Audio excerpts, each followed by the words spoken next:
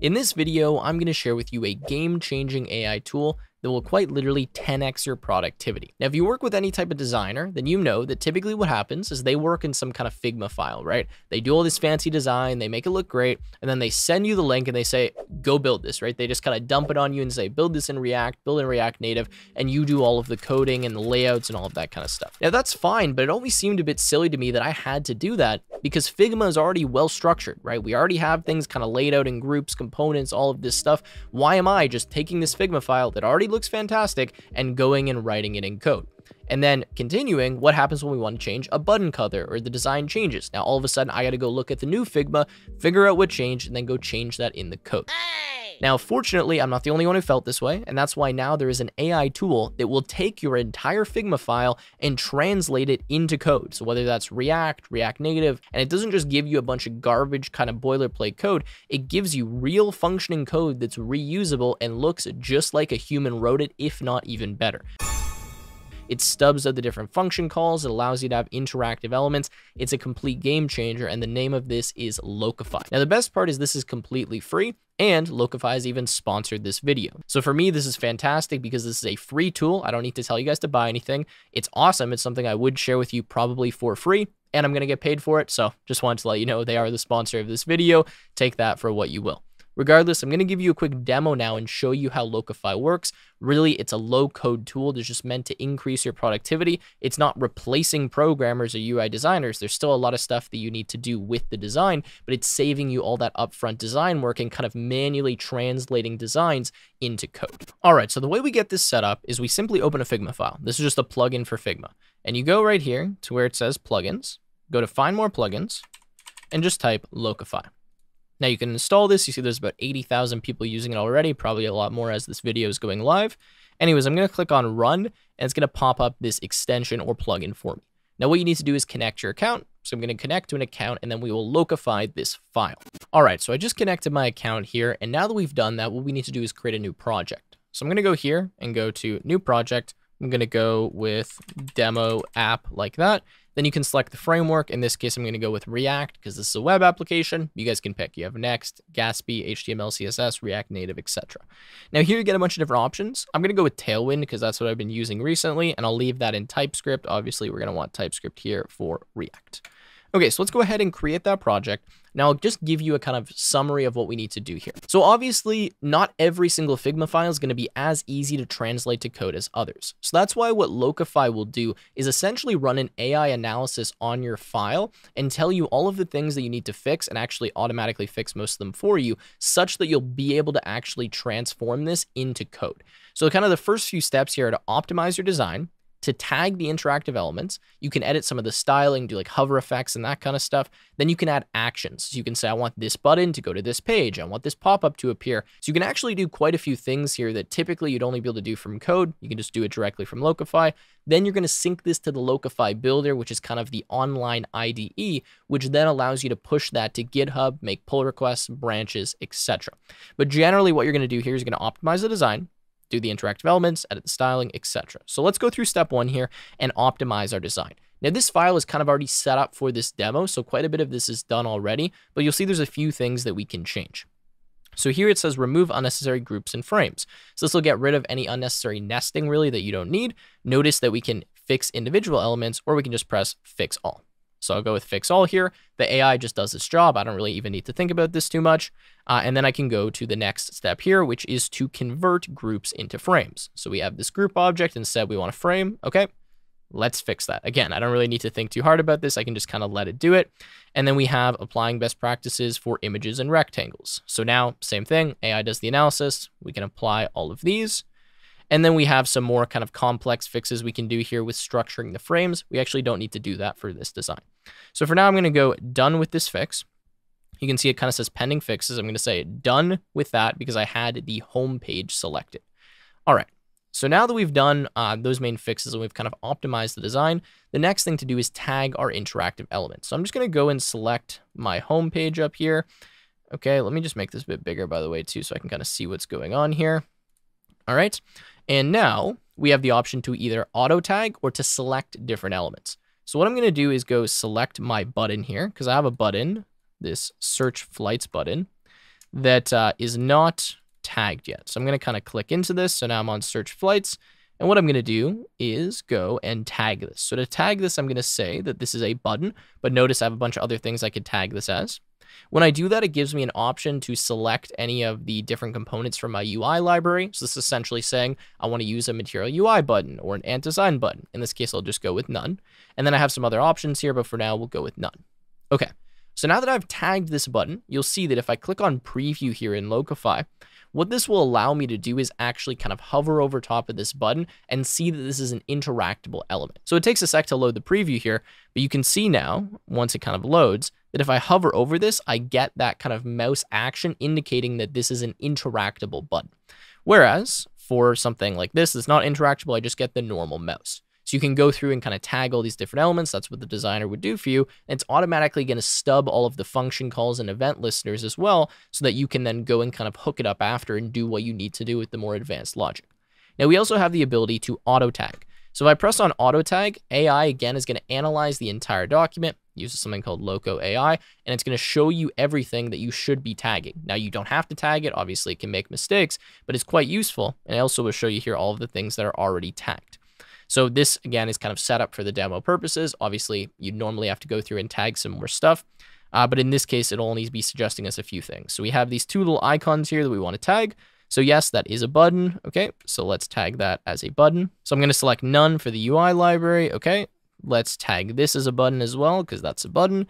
And then this is a form, so we can go ahead and tag that as a form. We could fill in all these properties, but we don't really need that right now. Okay, so now we have completed tagging, and we now need to do the styling and layouts. So if I go to my styling and layout, actually first let's do a preview, and I'll kind of show you that obviously what can happen sometimes is you can have your designs not being responsive enough. So maybe when I shrink the screen or I make it too large, the layouts kind of get all messed up. So here you can see, if I take this and I kind of shrink it, you'll notice it looks really weird in this main section here when this is too small. So what I can do is actually set different breakpoints here, just like I would in CSS, and then I can change the different layout at those different breakpoints. So what we want to do is we want to take this kind of search container here, and we want to make it so that this is a vertical layout rather than a horizontal layout, such that everything will kind of stack all nicely. So let's do this. What I need to do is kind of find this element so that I can affect the layout. So the element for this is going to be the form input row. So now that's selected here. Then what I'm going to do is go to the tablet breakpoint. So that's kind of what it looks like right now. And I'm going to change this to be vertical. Now, when I change this to be vertical, we'll give it a second here, and you can see it automatically kind of fixes the layout for me. And now I have search flights down here. And as I start getting smaller, you can see that everything kind of scales as it should and looks all nice. All right, so that's what we'll do for now. We also could go to like the button and we could add a hover effect. So if I go find my button here, so let's close the preview and select the button, and then let's go edit styling. You can see that I can go to hover, and I can do things like change the color. So I got to find where my color is. It's right here. Okay, let's make it like a bit darker. All right, that's done. Now if we go to our preview, okay, and we hover over the button, you should see that we get that darker color. So here now you can see when I'm hovering over search flights, now I get the hover effect. And again, we can do some other stuff here, but that's fine for now. Okay, so let's get out of the preview, and now we go down to action. Now, inside of actions, you can do things like scroll into the view, change the page, you can open an external URL, open a pop-up. I'm not gonna go through actions, we don't really need to set anything up for right now. So now that we're done all of that, we'll actually sync this to the builder, which is kind of the final step, where now what we're doing is handing off from UI to the developer. So I'll click on sync to Locofy Builder. It says we can do all of the frames or the selected frame. In this case, I'm just going to do the selected frame, which is this one page that I'm working on, the home page. But obviously, you could do all of them at the same time if you want. For the project demo app, yeah, that's correct. Okay, we could change this if we want to at this point, but now I'll leave that there. And I'll go to View Code in Builder. So we'll give this a second to run, then I'll start kind of showing you the code, how we do the components and whatnot, and how we can push this to GitHub. All right, so this is finished syncing. Now I'm going to go to View Code in Builder. Now, again, at this point, this is where the developer would kind of step in. It's kind of an IDE for them, and you'll see that they can actually view all of the different code. Now, I'm not going to go through all of that. All right, so we've loaded up here. You can see that I've got all the code available to me now, and it's automatically created a few main components for me for the different pages that we have. So we have the home page, we have this Matterhorn pop-up, portal pop-up, etc. And you'll notice if we come inside of here, it's already stubbed some of the different states. and some of the different actions that are going to be performed for us.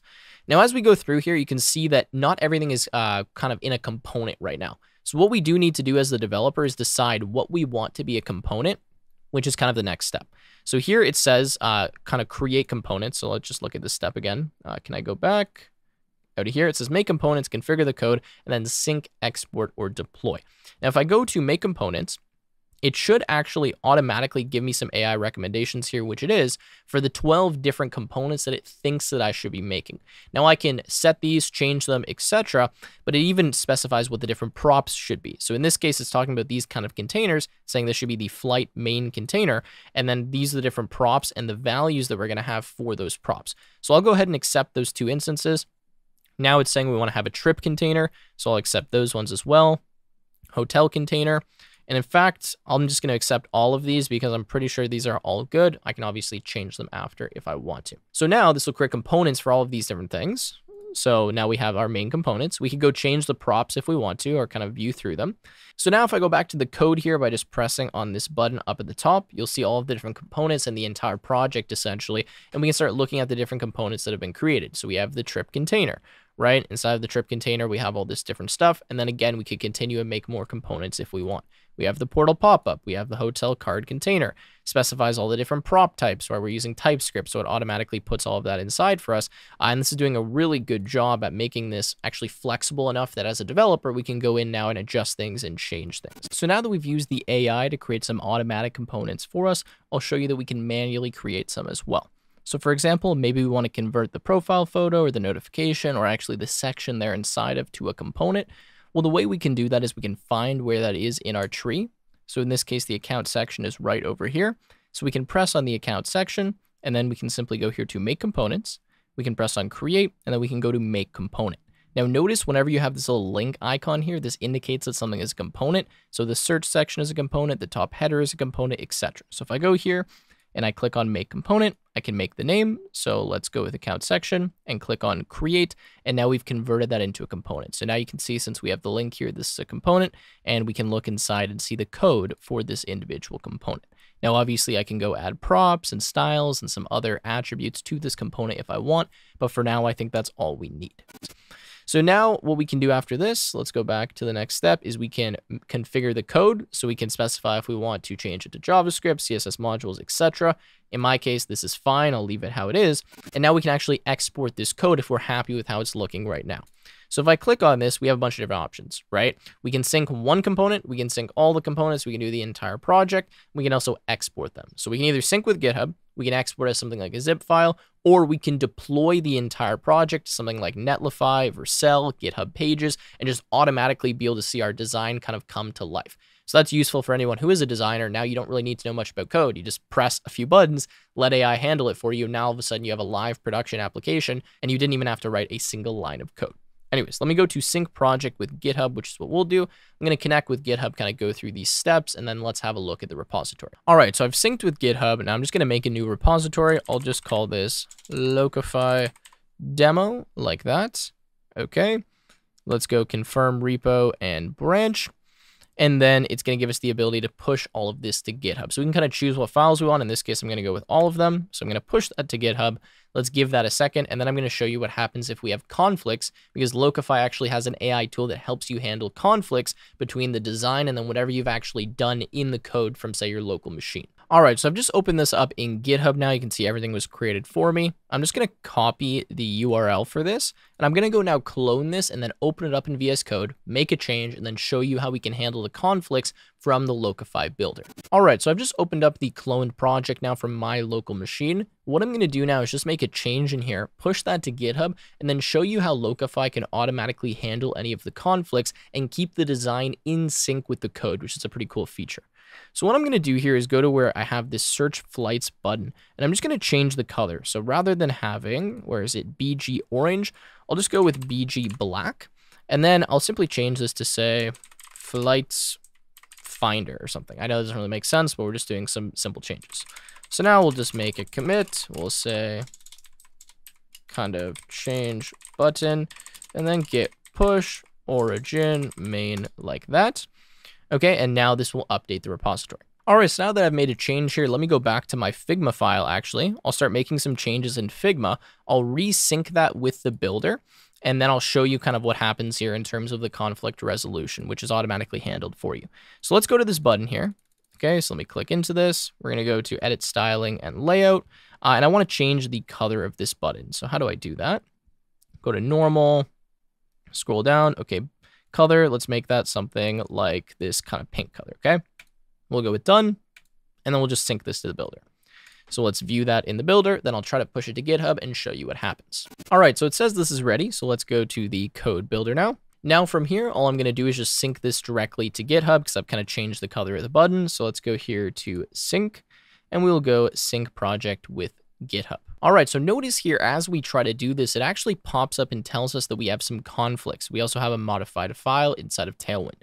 So what I can do is click on my search container here, which has the conflict. I can go resolve conflicts, and then I can go through here and see all of the changes that are on Locofy, as well as which exist inside of the repository, just like I would inside of a normal kind of GitHub UI, right? So in this case, you can see that I've just made a change to the background color here. It says BG pink, and then here it's BG black. So I have to decide what I want to accept here, sorry. So I'm going to accept the GitHub change, which is on the left side, and on the right side would be the Locofy change. Okay, so that's pretty much it. I'm now going to mark this as resolved, and then I can complete the merge and the push. So just like we have kind of conflict resolution for us in VS Code, we have that in Locofy, meaning now if a designer does something inside of the Figma file, you can actually go in and decide what you want to keep or what you want to change. So if I want to push this here, I just select the branch name. In this case, it's main. I give it access to main so it can push directly to it. And now we'll see that those changes will be applied inside of the repository. All right, so with that said, I think I'm going to wrap up the video here. This is a really cool tool. As you can see, we literally went from a Figma design to a fully functional project in just a few minutes. This is something I'm definitely going to be using as a part of my startup. And even though this was a sponsored video, I hope you guys got a ton of value from it and you're able to check out this completely free tool by clicking the link in the description or by checking it out with Figma. Now, just as a last point here, this isn't something that's designed to replace you as a programmer. It's just meant to kind of accelerate your workflow and allow you to spend more time on the complicated logic and hooking things up and APIs and all that kind of stuff, as opposed to doing that general design, which again, kind of should be automated for you. If a designer's already doing all that work, why are you repeating it now and just translating it into code? This is a fantastic tool. I hope you guys enjoyed the video. If you did, make sure to leave a like, subscribe to the channel, and I will see you in the next one.